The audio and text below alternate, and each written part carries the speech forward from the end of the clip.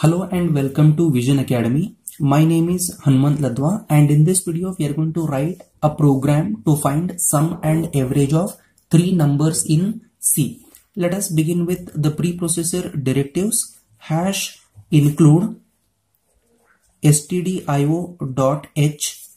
hash include conio.h, void main function curly open brace, and here we are going to declare three variables of type integer, for example a comma b comma c, and we want to find the sum. For that I'm going to take one variable called sum and put semicolon, and we have to find average also. For that I'm going to declare one more variable of type float called average, and now we'll write clr function that clears the screen. Now I'm going to write printf. I'll ask the user to enter three numbers. /n will bring the cursor down to the next line.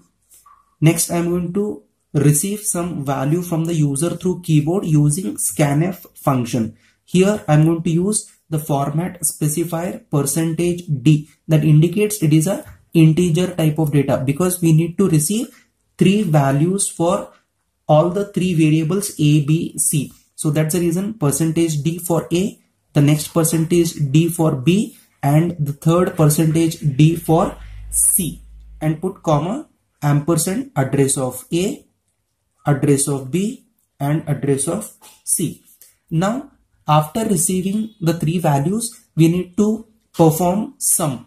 So I'll write the variable sum is equal to, I'm going to perform addition of these three numbers a plus b plus c, and then I'm going to find the average using this variable called average.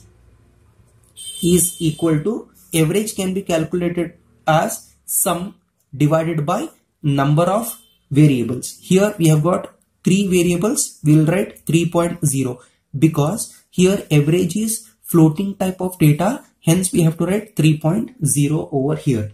Now we are going to write printf statement, because after performing calculation of both sum and average we need to print it onto the console.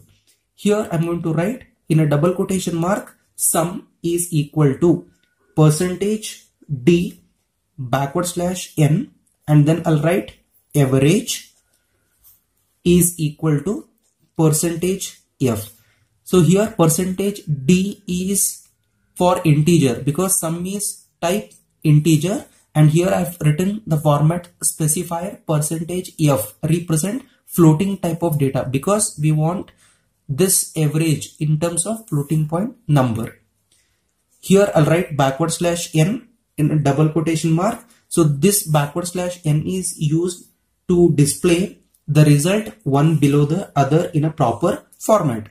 Next I'll put comma, and here I'm going to write the variable name sum, and the next variable is average, and put semicolon.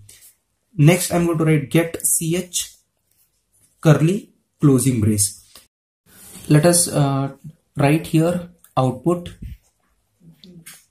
Here when we compile and run this program, it will ask the user to enter three numbers.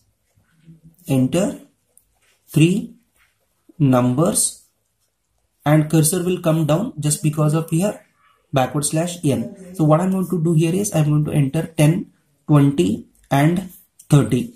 So here 10 is assigned to A, 20 is assigned to B, and 30 is assigned to C. Now it is going to perform this calculation, that is sum is equal to A is 10, B is 20 and C is 30. So total 60. So this 60 value is assigned to the variable called sum. Now it is going to execute the next statement, that is average is equal to, sum is what, 60 divided by 3.0. So 3 ones are 3, 20s are 60. So here it is going to give us 20.00.